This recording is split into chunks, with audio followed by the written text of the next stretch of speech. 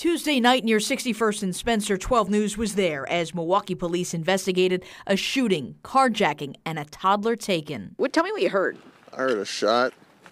First time my stepdad, he heard a pop sound. According to police, just after 7 p.m., a thief robbed a 28-year-old man at gunpoint, shot him, then took off in his car, a black Nissan Sentra, with a 2-year-old boy in the back seat. 12 News has learned the suspect dropped off that 2-year-old in the car right here at this Walmart. Police were called and found that the boy was not hurt, but that suspect had taken off. Police say they know who the suspect is, but they are not identifying him at this point.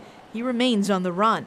As for the victim, 12 News tracked him down. He's out of the hospital, but he didn't want to talk on camera and told us he was shot in the head during the carjacking. Well, I just hope the family who was involved was all right, the kid, returned home safely. In Milwaukee, Hillary Mintz, WISN 12 News. Police tell 12 News the victim and toddler are not father and son. They also say the man who was shot knew the suspect.